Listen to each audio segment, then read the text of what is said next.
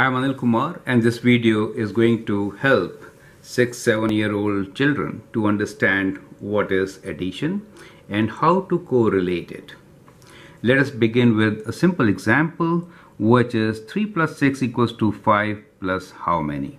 It may look very simple, but it is indeed a very interesting question for our grade 1 and 2 students. Let us see how to do it. 3 plus 6 is equal to 5 plus what number we want here. To begin with, let me draw 3 circles. Let's say 1, 2 and 3. When we say plus 6, you have to add 6 more. So let's add 6 more. 1, 2, 3, 4, 5, 6. So we got 3 plus 6, which indeed is 1, 2, 3, 4, 5, 6, 7, 8, 9. We know 3 plus 6 is 9, but the question is 3 plus 6 equals to 5 plus how many? How do I do that?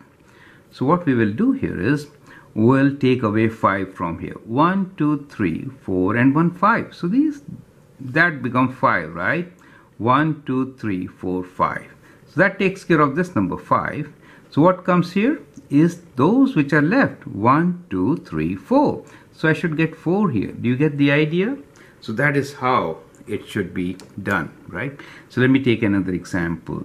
So this time, let's say we write 4 plus 6 is equals to 3 plus how many? Okay, let's change the question a bit.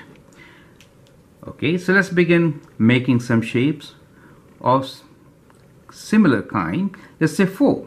So 4 means 1, 2, 3, 4.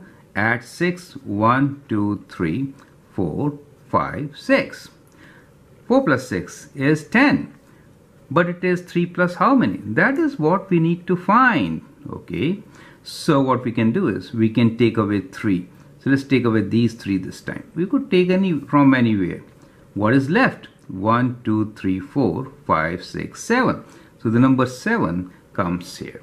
So that is how you can do it. Okay. Let me give you one more example.